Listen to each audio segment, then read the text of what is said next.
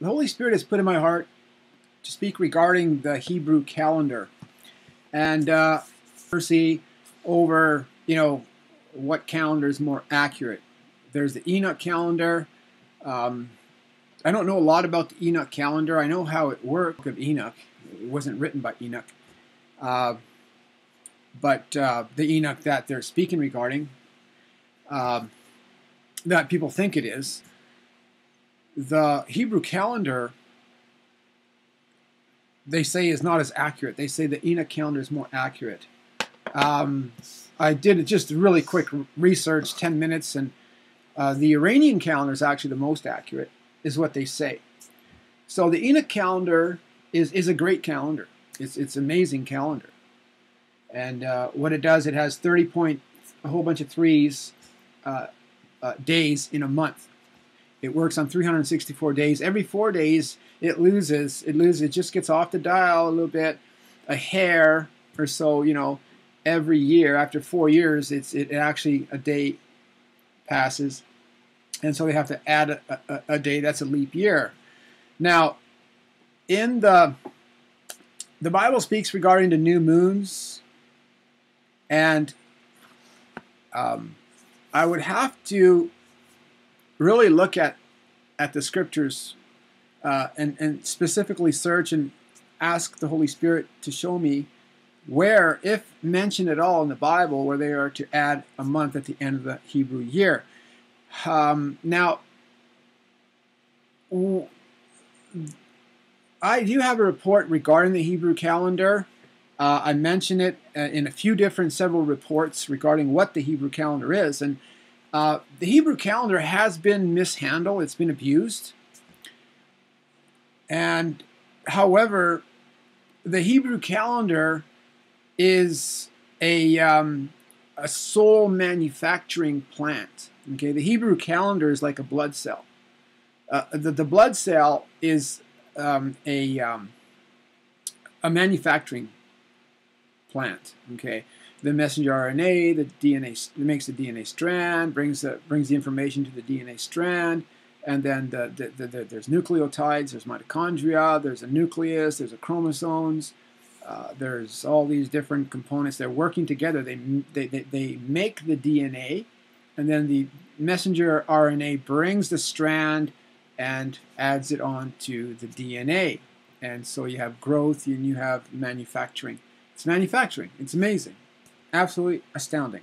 Well, the Hebrew calendar is based in the exact same way. So when God created the Hebrew calendar, I mean, the Hebrew calendar is amazing. Absolutely amazing. You'll find God created it for his covenant. You see, he created it for a specific people. And the Iranian calendar was created for a specific people. The Mayan calendar was given to a specific people. The Enoch calendar, which is also accurate for specific people. However, the Hebrew calendar is the only calendar that shows the feast days of God, and God speaks regarding the Hebrew calendar, the 50 days from Passover to Pentecost, and then the feast, and then the Day of Atonement, and then the latter grapes, the snow, the grass after the rain, the winter figs, and the almond blossoms. And the Hebrews, they say that there is actually 2 years. And I have in the Hebrew calendar, it's actually 2 years, and it's 1 year each of 6 months that make up the 1 year. And the Hebrew calendar consists of 29.45 days or something. So it's about 0.8 or so of a day shorter than the Enoch calendar. So it loses more time more rapidly. And because we have the Hebrew calendar, you can have 27 days. That's just the average of what the Hebrew calendar is. Because the last week, there's 3 weeks that stay the same. See, the Hebrew calendar works on days. It doesn't work on numbers, not on the names, not on days. So that's why you cannot keep a Sabbath with the Hebrew calendar if it's Saturday. Like, you can't do every Saturday in the Hebrew calendar and be on the Sabbath. You cannot follow Sabbath. You'll probably follow it maybe twice a month, or a year rather. 2, maybe 3, I would say at the most, because your chances are about 1 in 4 for the Sabbath to remain, to have a 28-day. So, for example, the Gregorian calendar that we use, if we were to have a Sabbath, follow the Sabbath, it would have to be 28 days every single day, and then the leap year, you know, or what? Because we go by that calendar as well, where we have to have the 1 day added to the leap year to make every 4 years to get our calendar adjusted back to the winter solstice, to the beginning of the fall and the beginning of the summer, you know, the summer solstice, and mark those days that way, those seasons. And that's great. It works great. Now, but with the Hebrew calendar, God did it a different way, you see. And so if the Hebrew calendar loses, let's say, they say the Hebrew calendar loses average between 10 or 11 days a year. If that is true or not, I really don't know, but it seems if it's accurate. But if it's 29.4 something days, this one website says that it loses approximately 21, or it's approximately 29 point, I think it was 45 days per month. That's what it averages. So it would lose, you know, if we were to take that number, let's say we go to 0.7 times 12, it says 8.4 days. And so if they lose 8.4 days, for example, every year, so 8.4, let's say times 3 equals 25.2 days. So every 3 years, they would add a month, and to bring it back. So what my understanding, my searching when I was doing the reports, was that the calendar loses approximately 10 or 11 days per year. So the Sabbath can land, you know, anywhere within a 4-day period, more or less.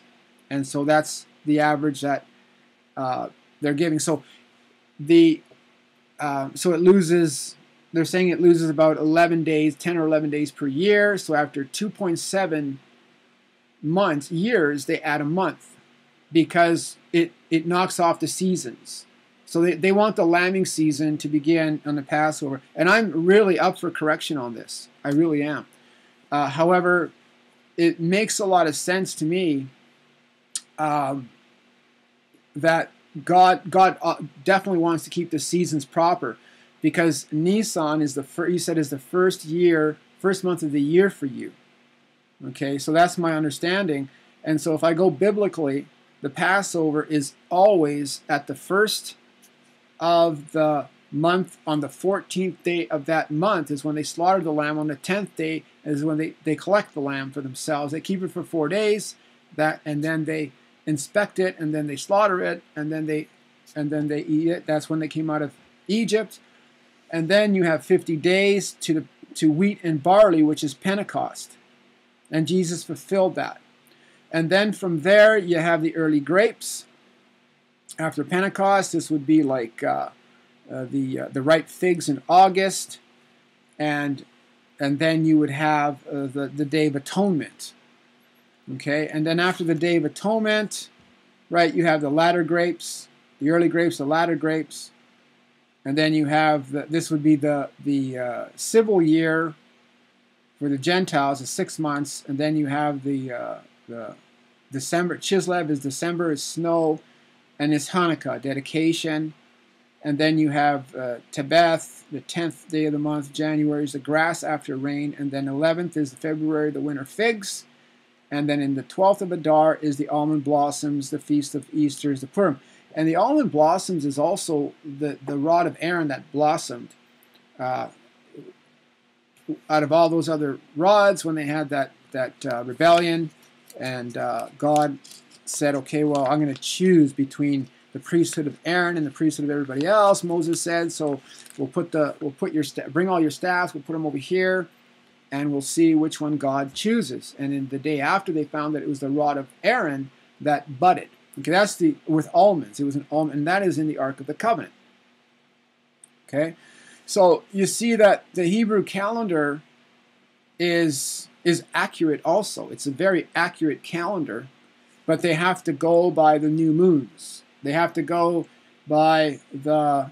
So what would happen is that the 3 weeks stay the same. You have Sabbath, 7 days, Sabbath, 7 days, Sabbath, 7 days, Sabbath, and then the next Sabbath, there could be 2 Sabbaths back. That's why you have the high Sabbath, you have the Sabbath and the high Sabbath, you would just have a Sabbath. So if the next Sabbath would be the 28th day, but if the full moon appears before that, then the Sabbath would be on the 6th day. The 6th day would turn into the 7th day. And then, or if the Sabbath would be on the 29th day, then there would be a Sabbath and then a Sabbath. It would be like a long weekend. And so that's what they were doing. They were mixing the Sabbath days, making one Sabbath day more, move a Sabbath day closer to the weekend. We'll call this the Sabbath day, right? And everybody can have, a good party. That they were doing that as well. So they did abuse the Hebrew calendar. However, the Hebrew calendar is astonishing, and I have it here in the report. I don't possibly take the time to do it another time, but it would take me time. Like I move slow when it comes to these type of prophecies, and because I want to be accurate and I don't want to make any mistakes. So it's like even God does things in ways that really keep the creation honest. For example, even Paul himself, he wasn't a very strong teacher. He was a strong teacher, but he wasn't very well orchestrated in speech. He says that even though I'm not the best speaker, he says even though I don't have the utterance, I'm not. I am well versed. I know what I'm talking about. So he didn't have the gift of the gab, as you would say. He wasn't able to speak as well as many. He says, I may not be the best speaker, but he says I do have the knowledge. You see, that's what's important. So, however, I'm always I don't reckon myself as in the same category as Paul. However, I am always open to correction all the time. I'm always open to correction. And I apologize for anything that I say that is wrong, and I take what is right, and I throw out what is not right, and then I incorporate that in my studies. Now, I can get into the report is here regarding the scriptures that is regarding the Passovers and the Hebrew calendar. Okay, maybe we can read just a little bit here. In Leviticus 23:5,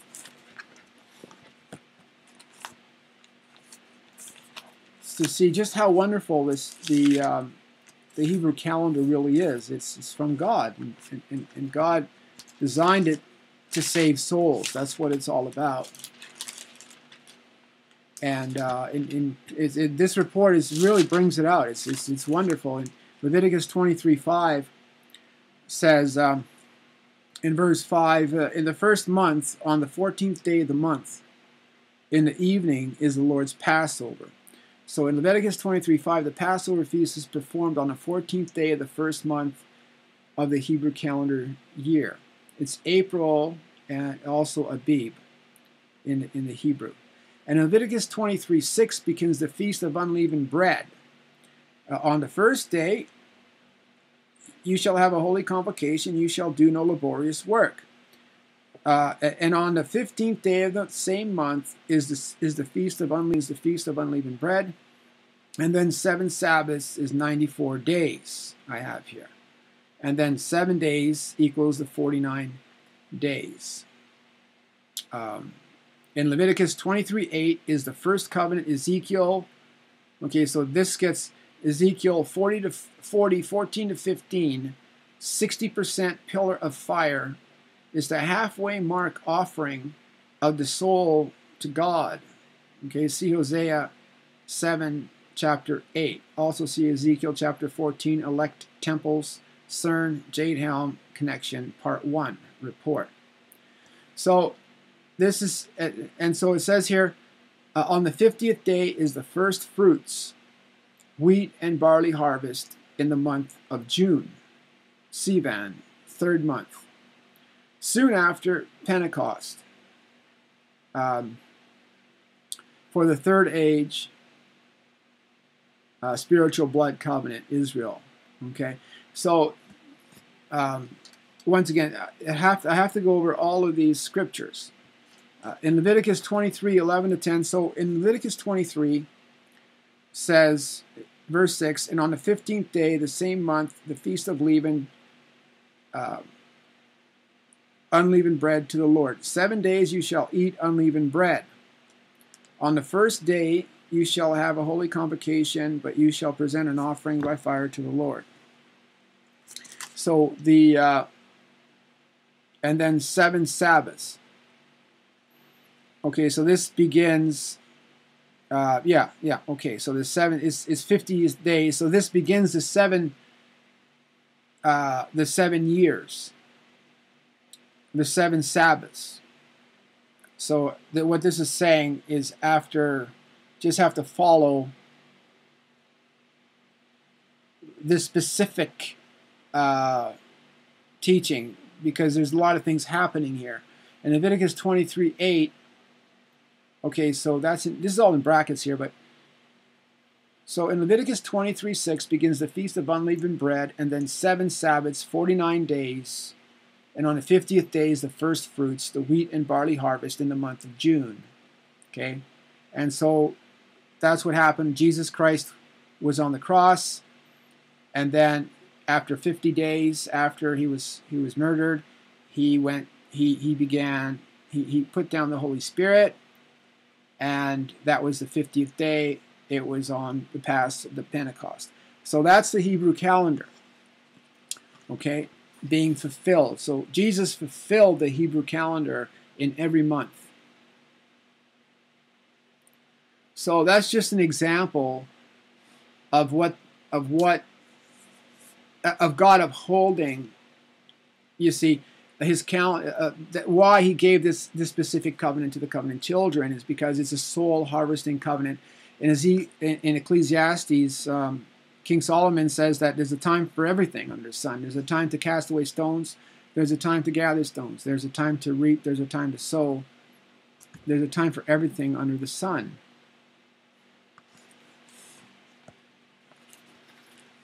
So in Leviticus 23, 11 to 10 is the Pentecost. And he shall wave the sheaf before the Lord, that you may find acceptance on the morrow after the Sabbath. The priest shall wave it. And on the day when you wave the sheaf, you shall offer a male lamb, a year old, without blemish, as a burnt offering to the Lord, and a cereal offering. So this is all explained in this report. Leviticus 23, 11 to 10, 11 to 10, 10 to 11, is the first fruit wheat and barley harvest we now call Pentecost. That takes place 50 days after Passover. Okay? And so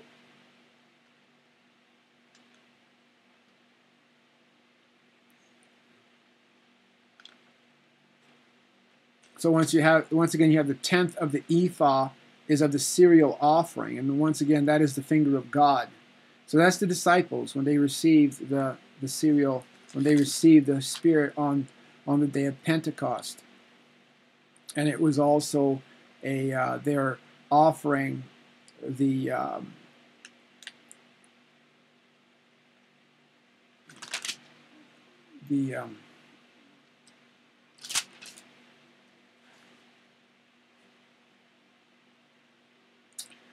offering the wave offering, right? The wave offering to the Lord. It's when they take the palm branches and it's a wave offering. It's an odor given to God. Well, the disciples, you know, they were speaking the oracles of God. The Holy Spirit was working through them now, And so that's the offering, the fruit of our lips. So that's just a very quick example. This goes into the tabernacle of Moses. This goes into the Day of Atonement, offering of the soul, in Leviticus 23, 24, 25. Say to the people of Israel, in the 7th month, on the 1st day of the month, you shall observe a day of solemn rest, a memorial proclaimed with blasts of trumpets and a holy convocation. You shall do no laborious work, and you shall present an offering by fire to the Lord. And once again, that is that's the Gentiles. Like that's the offering by fire. What does God want? He says to those who bring many to righteousness, right? They will shine as a firmament forever and ever and ever. So that's just a quick going over of what the Hebrew calendar is, and this report explains the Hebrew calendar right to the last month, the month of Adar. So the Hebrew calendar is wonderful. It's amazing. It's not that the calendar is bad. It's the works that were done in the calendar, that really gives it a bad name. You see, that's what it is. So, but the information that the Holy Spirit that is within the calendar, is things that not everybody understands. They don't. The Bible says in the latter days that people they will not adhere to sound doctrines. They will fall away. And that's what happened to this covenant as well. They fell away because the powers of darkness drew them away from the covenant, from their God, from the Lord Jesus Christ. So I hope you're edified. God bless you. I would take comments on this. If anybody can help me regarding this, the month of Adar, the added month of Adar, it seems to be causing a problem. I don't understand what it is. I don't understand what the problem is. I mean, maybe they're, I don't know. I really don't know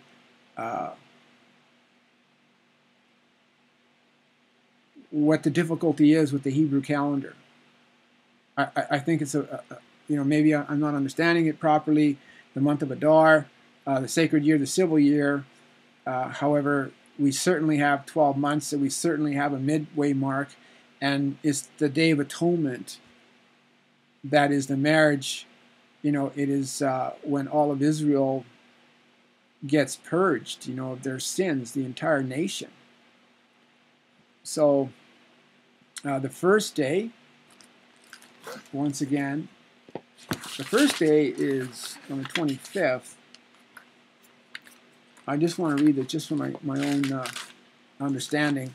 It says here, on the first day of the 7th month. See, it says here, to say to the people of Israel, in the 7th month, on the first day of the month, you shall observe a day of solemn rest. So this is like it's right between the last day, the 6th month, and the 7th month. That's amazing. Now, I understand the Enoch calendar, the 23rd of September, I think, was between the 6th and 7th, the 6th month, what was it? The 7th month and the 6th day. And so, today's the 24th, so according to Enoch calendar, we're in the 7th day of the 7th month. And then tomorrow, September 25th, we're in the 8th day of the 7th month. I think that's astounding, because that's when the sacrifice is supposed to be going up in the Mount of Olives. So we have the 7th and the 8th king. So, and I think that's astonishing. I think those are signs.